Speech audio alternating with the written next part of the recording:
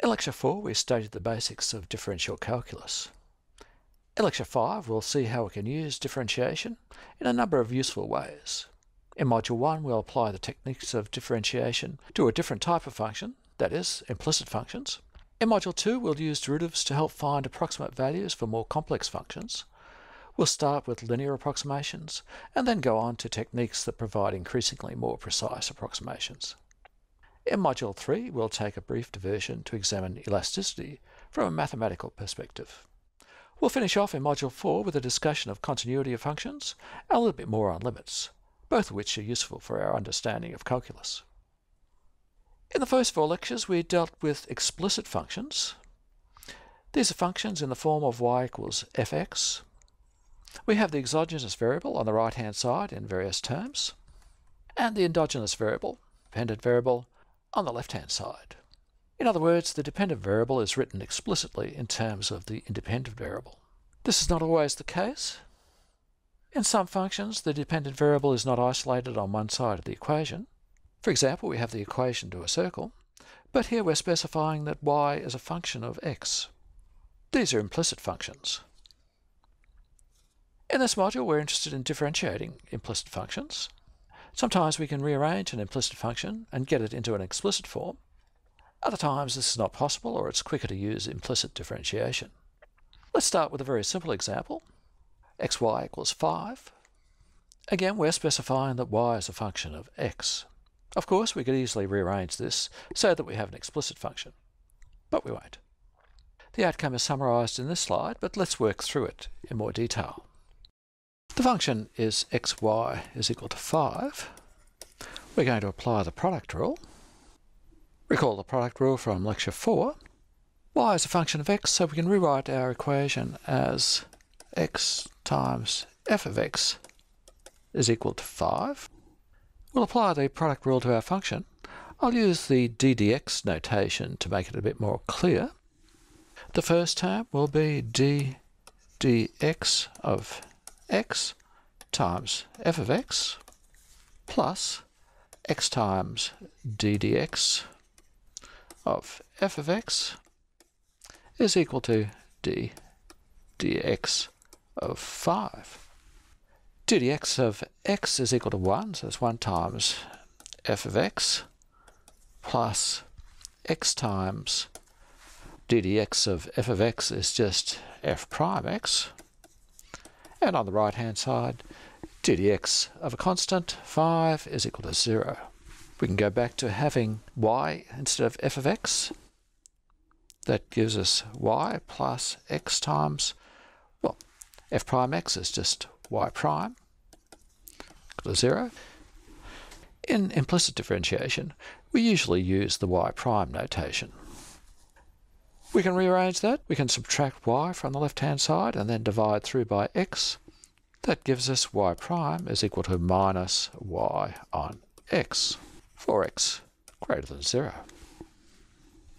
In this simple case, we can show that that's the same result we'll get by forming an explicit function and then differentiating the normal way.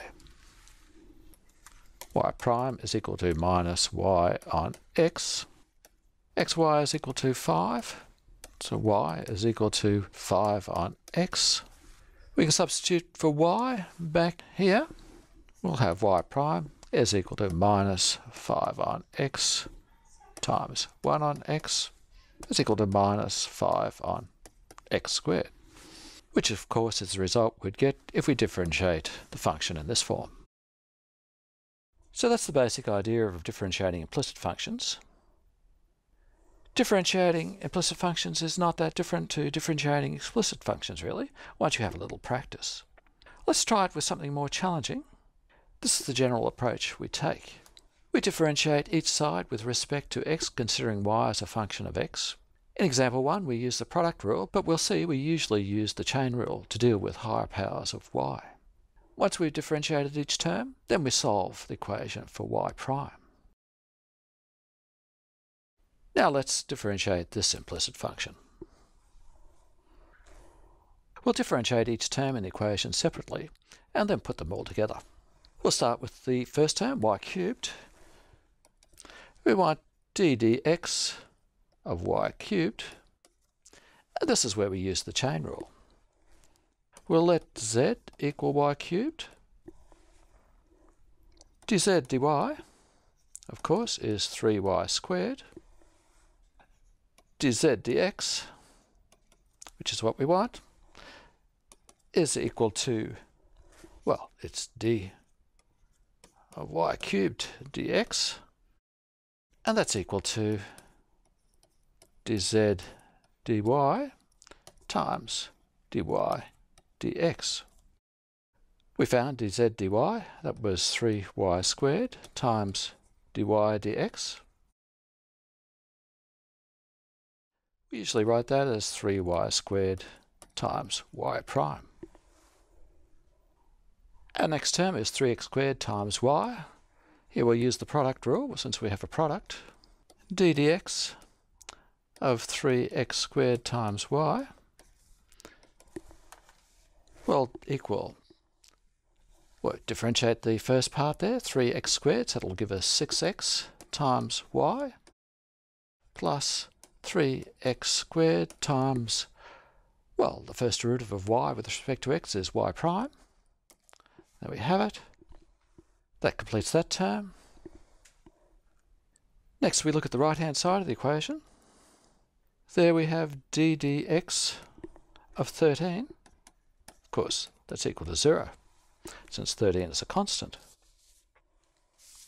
Putting all those together, we have 3y squared times y prime plus 6xy plus 3x squared times y prime equals 0.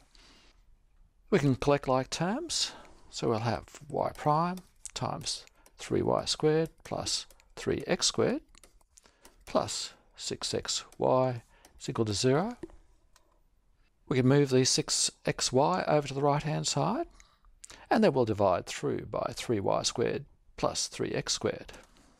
And then we can simplify a little further.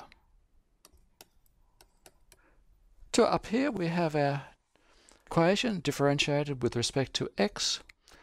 Our last step was to solve for y prime, which gave us the solution down here. Here's another example. We take the process one step further this time. First we find the slope at a particular point on the function, dy dx, and then we find the equation to the tangent of the function at that point. Either pause here and view example 3 or come back later once you've completed the rest of module 1.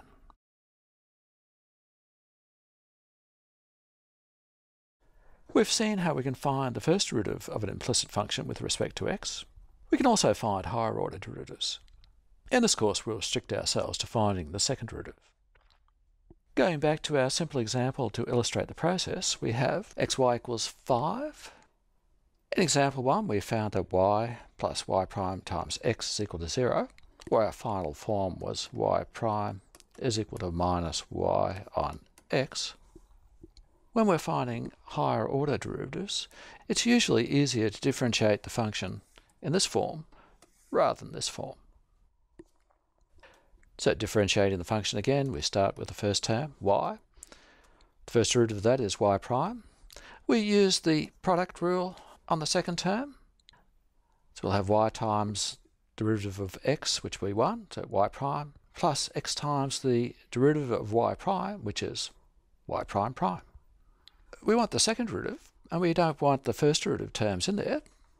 So our next step is to substitute in for y prime. We have 2y prime there. We substitute in there because we know that y prime is equal to minus y on x. Make that substitution and rearrange, and we get the second derivative, y prime prime is equal to 2y on x squared. Again, this is the result we would get if we rearranged our function into an explicit function and then differentiated. They're the basic principles.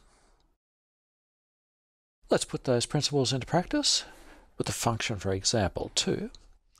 We'll find the second derivative and evaluate it when x equals 2 and y equals 1. We found the first derivative of the function in example 2. Remember, it's often easier to find the second derivative if we start from the expanded form like this, rather than the form where we have y prime on the left-hand side and all the x's and y's on the right-hand side. We'll differentiate with respect to x term by term. We'll start with the first term. It's a product, 3y squared times y prime. So we'll use the product rule. First we need to differentiate 3y squared with respect to x. We'll use the chain rule. We'll let z equal 3y squared. That implies dz dy is equal to 6y. dz dx equals dz dy times dy dx. Well, that's equal to 6y times dy dx, remember, is y prime times y prime. Now we can go on and differentiate 3y squared times y prime. d dx of 3y squared times y prime. We apply the product rule. It's equal to, we have the derivative of the first part, 3y squared. That's 6y times y prime, that in brackets, times y prime, plus 3y squared times, well, the derivative of y prime is y prime prime, the second derivative. That's equal to 6y times y prime squared, which is different to y prime prime, plus 3y squared times y prime prime. Our next term is 6xy. We'll differentiate that, and then we'll go on and differentiate 3x squared times y prime. d dx of 6xy. We have another product there. The first part of the product rule will be 6 times the derivative of x, which is 1, times y, so it'll be 6y, plus 6x times y prime. The last term is 3x squared times y prime. Again, we'll use the product rule. Differentiating 3x squared, it'll be 6x times y prime plus 3x squared times y prime prime. Putting all that together, we'll have 6y times y prime squared plus 3y squared times y prime prime plus 6y plus 12xy prime. We have 6xy prime there and 6xy prime there. That gives us 12xy prime plus 3x squared times y prime prime equals 0. We could collect the y prime primes. Y prime prime times 3 times x squared plus y squared plus 6y plus 6y y prime squared plus 12xy is equal to 0. We want to evaluate the second derivative at the point 2, 1. We could substitute in here. We have values of x and y. We know what the first derivative is. We can find a value for that at point 2, 1, and then solve for y prime prime. This is an example from the textbook, and that's the way they do it. There's not much of a challenge in that, though, is there? Let's see if we can find an explicit form for y prime prime. We can subtract 6y times y prime squared plus 12xy from both sides. Our next step is to divide through by 3 times x squared plus y squared. In this case, as we'll see, it's simpler to treat each of the 3 terms on the right-hand side separately. We can cancel out the 3's in each term. Next, we want to substitute in for y prime. We have y prime here and here. That implies that y prime prime is equal to, the first term is the same, minus 2y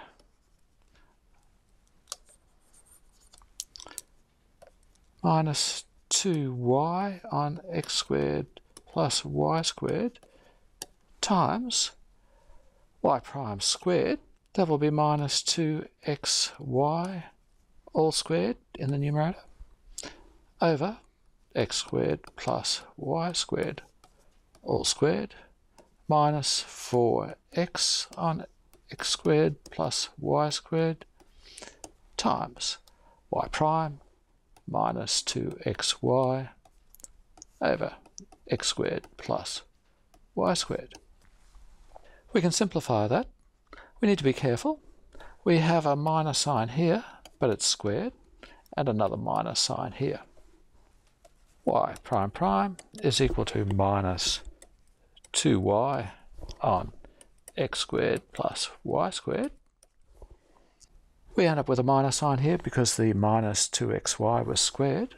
8x squared times y cubed in the numerator over x squared plus y squared all cubed plus minus 8x squared y divided by x squared plus y squared all squared.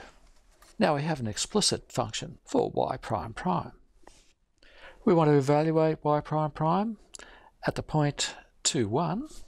Substituting in for x and y, we'll have y prime prime is equal to minus 2 on 5 minus 8 times 4 times 1 on 5 cubed plus 8 times 4 times 1 on 5 squared.